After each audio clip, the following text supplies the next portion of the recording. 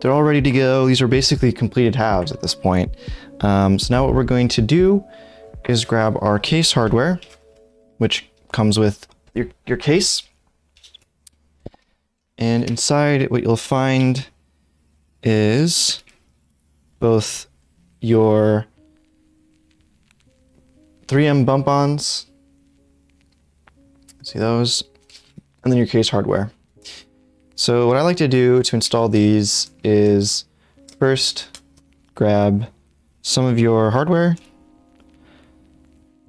take your case, put the screw through the bottom. So there we go, you can see that's peeking out there.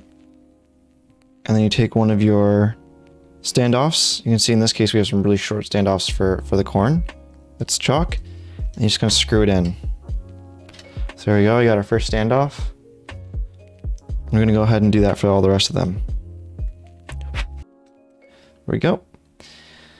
So we got all those standoffs in. You can see that's nice and steady there. Take your half, put it in nicely there, drop it in. And now if you take a look, you can see those standoffs peeking through there, there, there, there, and there. So this is the harder part of lining up that screw. So I just try to drop it in the best I can. There we go, get that one dropped in. Take your screwdriver, screw in the first, again, just lightly, you don't want to do it too hard, just to make sure that we got everything lined up properly. So there we go, we got our first case built. It's looking sweet. All that is built.